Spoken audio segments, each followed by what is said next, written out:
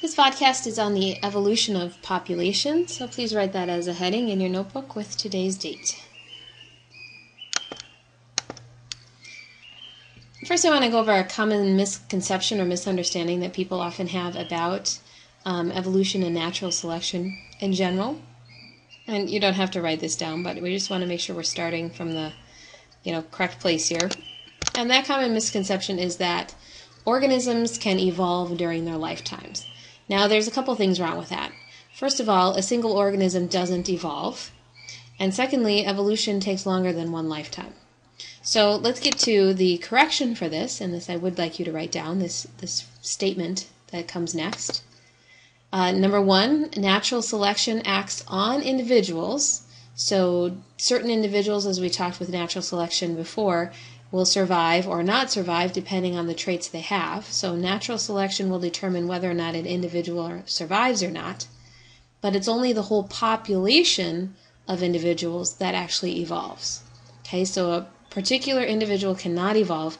It's the population, the group of organisms of the same species that actually evolves or changes over time. And what actually causes that evolution to happen is, again, those genetic variations in populations. So within a population, you have lots of different types of traits, and those traits will come and go depending on what the environment favors. So that population will change according to the environment, according to what helps organisms survive and what causes them to die. Okay, and then a couple definitions before we really get into this about what we're going to be delving into here. First of all, I've used population a couple of times, but just to make sure we're all on the same page here, you want to probably write this down. A population is a group of individuals in one area that are capable of producing fertile offspring. So usually that means they're all of the same species. That's kind of how we define a species, is a group of organisms that can reproduce with each other. So population is a group of organisms in one area of the same species. Another word that's going to come up once in a while in this podcast is the word gene pool, or the phrase gene pool. A gene pool is the total of all genes in a population at any one time. So we could collect the genes from a whole group of grasshoppers and put them all together in a bowl, throw all the genes in. That would be the gene pool. So the genes from all the different grasshoppers, again, they would be different because grasshoppers are different from each other. But we throw them together into a bowl, and we call that the gene pool. Okay, so to start looking at how populations actually evolve or change over time, we need to start by looking at what happens when they aren't changing, okay, when no evolution is taking place. And that's what we are going to be looking at with this Hardy-Weinberg principle. It's named after the last names of a couple scientists who worked out this idea. Last names Hardy and Weinberg. And basically they said that populations will maintain an allylic equilibrium when certain things happen. So let's break this down, what this means first of all. Maintain an allylic equilibrium. Allylic refers to alleles. And so hopefully you remember from when we did genetics in the past, alleles are the different forms of a gene. For example, you might have a dominant allele and a recessive allele, or you might have two recessive alleles.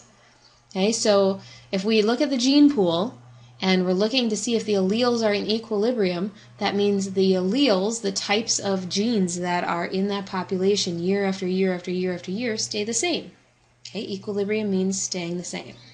So if they're staying the same, there is no evolution in that population. So basically we're saying populations will not evolve. Okay, so their genetic equilibrium will not change when certain things occur. First of those is if we don't have any immigration or emigration into or out of the population. So if no new genes are coming in, no new genes are going out, that's going to keep our equilibrium stable.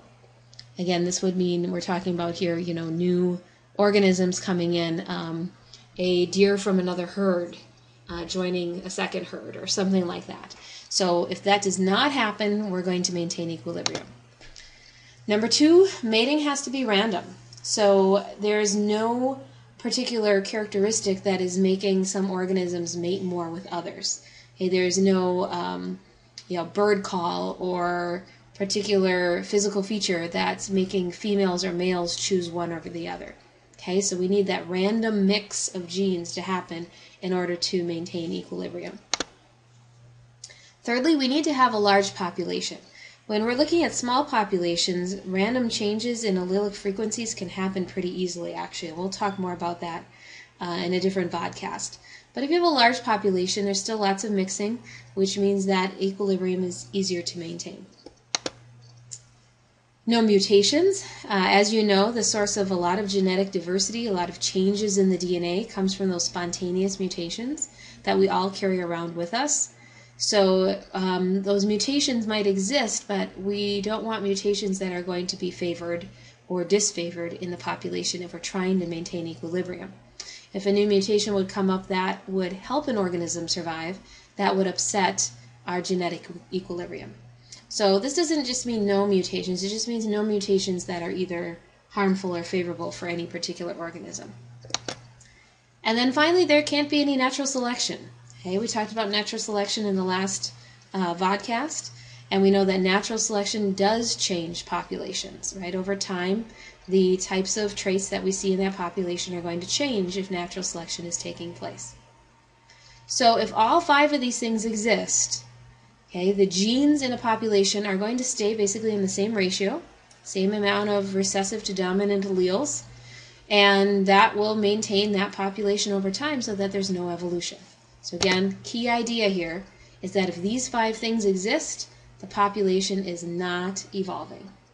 So that's the basis of the Hardy-Weinberg principle, is what happens when things are stable.